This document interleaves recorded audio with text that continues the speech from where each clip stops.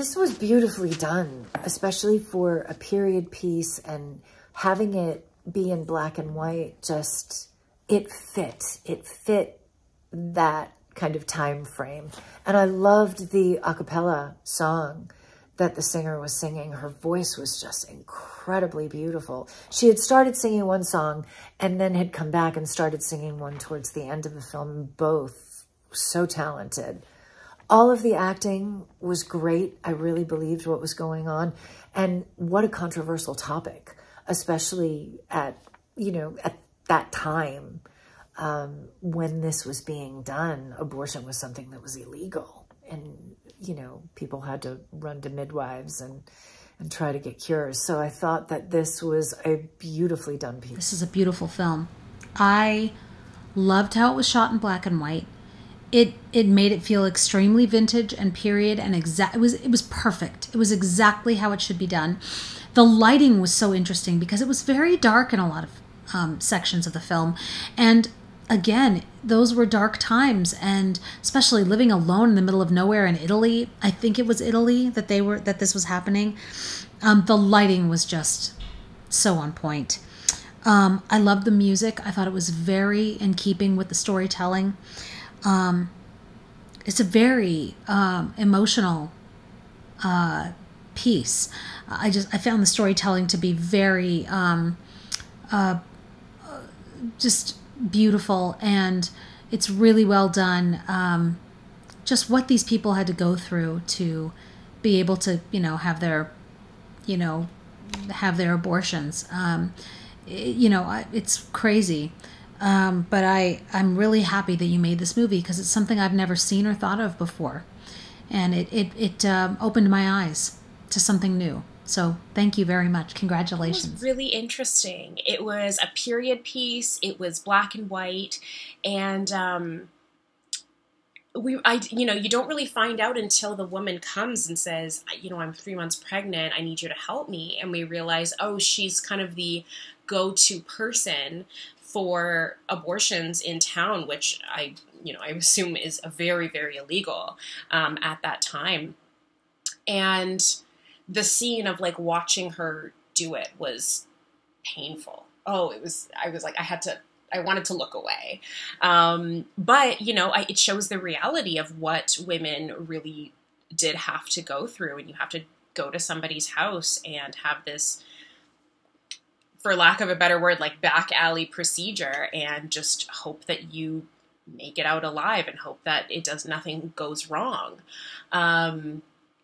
So, I love that it's, women helping other women, and that the husband was also supportive of it as well and helped her get home afterwards. It was very good. It was very well done. It was also very sad because, that is a reality that a lot of people had and sometimes currently have to go through. So just really, really great job and great storytelling. I thought this was really, really intense. I really loved that it was black and white. I thought the singing at the beginning and kind of in different parts was really, really powerful, and really kind of framed it really well. The fact that this all kind of took place in what seemed to be a very harsh winter, to me felt very fitting.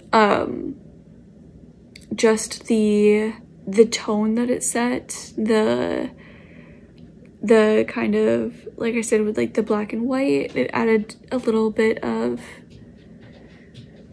I don't know, I guess bleakness to the tone of the film, which I thought was really interesting. And then you really only spend time with her in this kind of one room home, and you see her doing different things and helping in whatever way she can, and providing whatever services she can for different people. The little girl coming in and being some sort of courier in some kind of way, and she just seems to kind of be an open door for different people. So I thought it was really, really well done. I thought it was beautiful. I thought it was haunting. I really liked it. Wow, this was a stirring period short about a woman who provides abortions for other women in the area. Given the period wardrobe and rustic setting, the film was very effective in black and white. The performances of the characters were excellent, notably the lead, who was so sensitive and gentle and sympathetic to the young women who came to her. The soulful vocals were excellent to set the mood off the top. I thought it was a very clever choice also to have the tiny house being a model isolated in the snow. Well done. There's a beautiful aesthetic to it, so specific, and really aligns with the tone that the piece seems to be going for, which is something sobering, something severe, but also something that is tender and quiet and beautiful in its darkness. I really think that that's apparent, especially during rewatches as well. The subject matter here takes us back in time, and yet still so very much emotionally resonates as if it was a story set today. The acting is subtle and effective in all of its performances, and it certainly brings Italian pride, I believe, to anyone who is from it culturally, who is familiar with this world. They certainly feel the authenticity in it. I really love this movie. I thought it was really good. The black and white was gorgeous, and yeah, I would have loved to see even more, like a longer feature-length story, because, personally, I haven't seen a lot of stories about abortionists and stories about these types of characters, and I think it's very interesting and powerful subject matter. I would just love to see more stories like that. And yeah, I thought the acting was really good, really subtle, but really good. And yeah, I love that it was all one location. I love those types of stories where it's just like